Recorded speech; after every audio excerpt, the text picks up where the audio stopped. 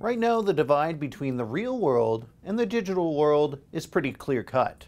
I mean, you're either looking at your physical environment, interacting with people and objects, or you're staring at a screen. It's sort of a mutually exclusive relationship. Meet the company that could change that. Meta has created an augmented reality headset.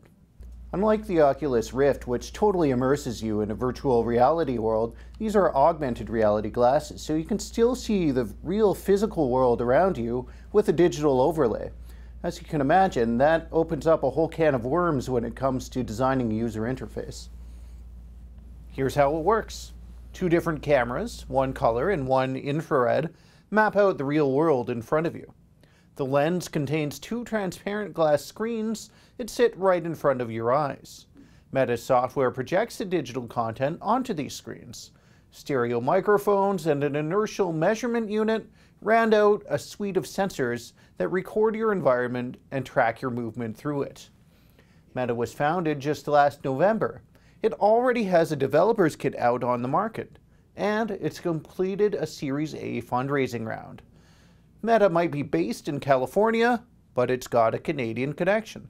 So Steve Mann's one of the leading luminaries in augmented reality. He's been doing this for decades.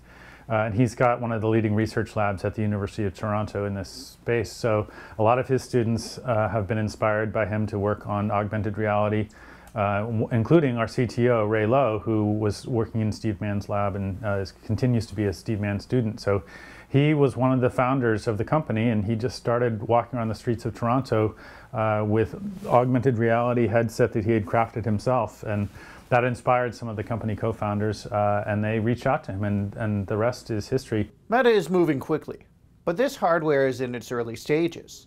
It's focused on building a developer community that can help create solutions for specific markets. One early adopter of the AR headset is likely to be manufacturers in the aerospace industry. When the margin for error is zero on parts you're designing, having the ability to simulate a part before you actually make it could save you a lot of time and money. Any other profession that requires a lot of tinkering in AutoCAD will probably be interested in this. So this would be a way to show a client, say, options for what a building would look like, but also during the construction process, you could render different systems, different layers of the buildings, show the HVAC system, show the sheathing, and so show the building in a way that wouldn't be possible otherwise. It's great to think about the useful applications of augmented reality, but I just have to say that wearing this thing was really cool. I was manipulating floating holograms while interacting with the real environment around me. I felt like Tony Stark in Ironman. And that's no coincidence, since Meta actually hired the guy that made the graphics for that movie to create its user interface. When we realized that we were going to build a 3D user interface that no one had ever seen before, it was obvious that we were going to go with somebody like Jace Hansen, who is the guy behind the Hunger Games, Ironman, the Avengers, all the cool 3D graphics that you see. He's the designer of those, so he's going to be designing our 3D user interface as well. So users will be able to interact with that themselves. It will no longer be something you just see in movies. It's something you can have and experiment with on your own.